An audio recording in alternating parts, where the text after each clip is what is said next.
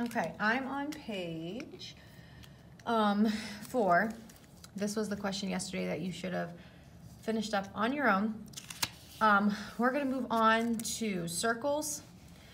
We're going to look at the equations of circles and how to graph circles. The equations of all circles are in this form.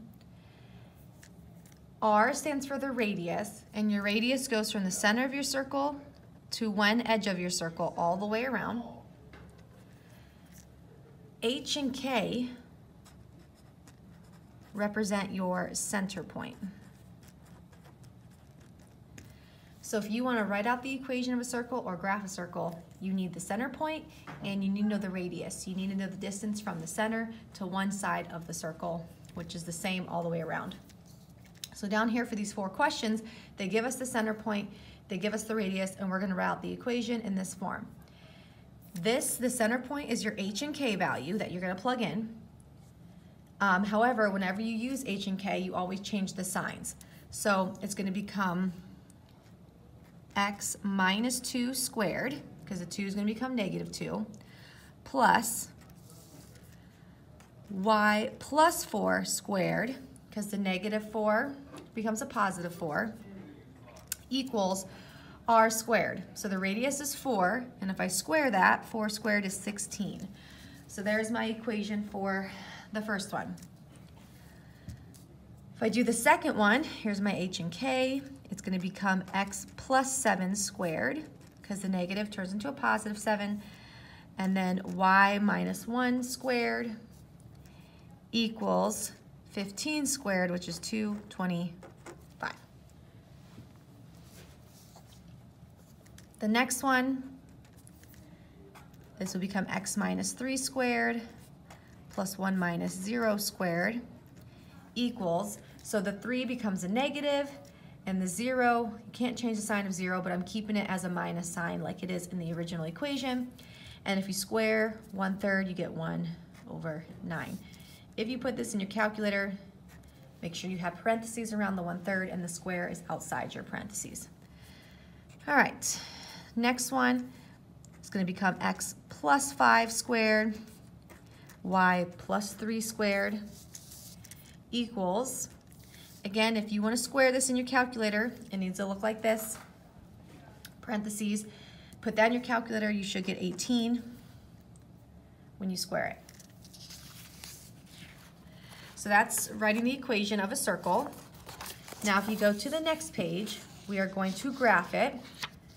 So in order to graph it, you need your center point and you need your radius. Your center is your H and K, which is inside your parentheses. Well, since they have no numbers inside parentheses, that means the center would be 0, 0 at our origin. So I'm going to plot the center point.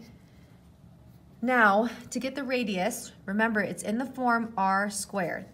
So the radius is whatever you square to get 36, which would be 6, because 6 squared gives you 36.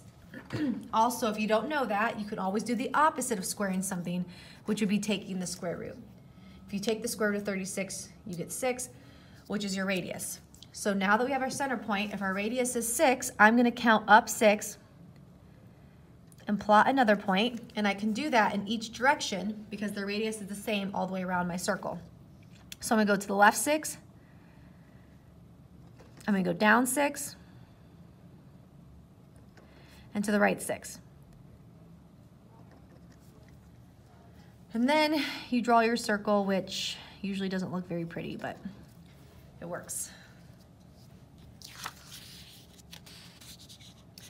All right, the next one, the center would be the opposite of H and K. So this is your H, this is your K. When you use H and K, you always have to take the opposite. So it's going to become positive 3 and positive 4. And if you take the square root of 25, you get 5, because 5 squared gives you 25. So 5 would have to be our radius. So I'm going to plot my center point over 3 up 4.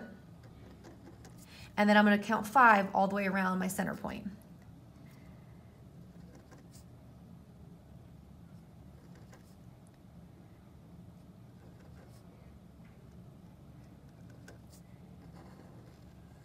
And there's my circle.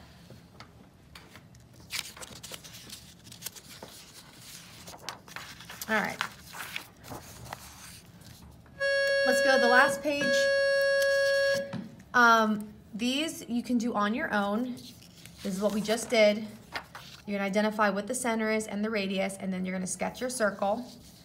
But down here, I wanna do at least one of these together. So they give us the equation, and they give us a point, and we're determining if that point is on our circle, on the inside of our circle, or on the outside of our circle. So this is not our center point. This is not H and K. Instead, if I look at my equation, there's no numbers next to X and Y, so my center point is technically at 0, 0. That's my H and K. So instead, this is just X and Y. This is just a point on your graph. So I'm gonna take X and Y and substitute it in to my equation. So instead of X, I'm gonna put 5 squared plus, instead of Y squared, it's gonna be negative 3 squared equals 34. If I simplify this, 5 squared is 25, negative 3 squared is positive 9, 25 plus 9 is 34, so I'm left with 34 equals 34. Since that's true, that means it is on the circle. So if you were to graph your circle, this point, oh gosh, it's not a very good circle. This point would be somewhere on your actual circle because it came out to be a true statement. All right, let's try the next one. So this is my X and Y. So if I plug that in, it's gonna be 4 squared plus 4 squared equals 34. And 4 squared plus 4 squared is 32. So I'm left with 32 equals 34. So since 32 is less than 34, this means this point is inside the circle. If it was greater than what it equals to, if it was like 35 and 34, then it'd be outside your circle.